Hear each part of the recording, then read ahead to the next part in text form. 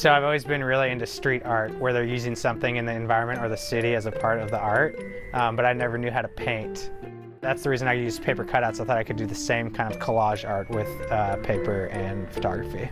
I guess a good way to explain it is like, you know, when you're a kid and you do the game where you look at the clouds and you're like, that kind of looks like a dinosaur, or that kind of looks like a spaceship. That's kind of what I try to do just walking around the city. Just kind of like always walking around, daydreaming, try not to run into poles and crash my car. The first one that got a lot of traction was the Space Needle UFO one, because it's just such an iconic thing. I just recently did one with Big Bird. That one did really well. I did one with a person who's like puking.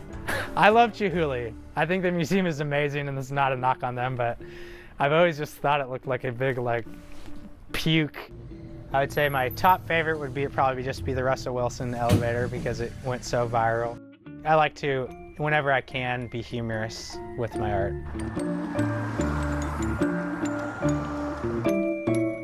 Today we're gonna do Mario Kart. So I'll put Mario Kart in my computer and then cut it out in Photoshop. Then that's how you get the file ready for the cutting machine. It's a program, and you basically load in your image, it scans all the lines, and then it'll do like a perfect cut for you. Perfect cut.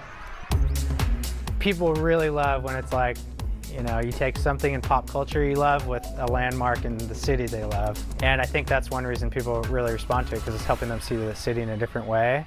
You're just kind of like a visual DJ, you know? You're just like taking two different things and creating something new. You're doing like, you know, it's like a mashup, a city mashup. Using the paper and the hand as opposed to just photoshopping things gives it a human element that I think people really respond to. It's a little more childlike and not as digital and forced.